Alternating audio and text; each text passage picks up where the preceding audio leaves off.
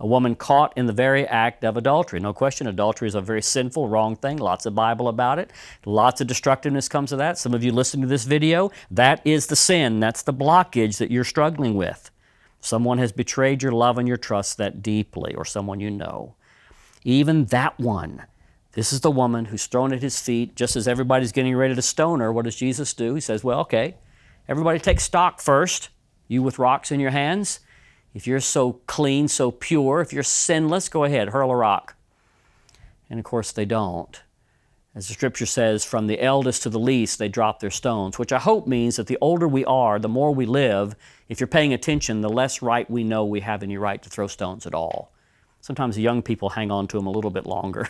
They hadn't lived long enough to realize how complex life can be, right?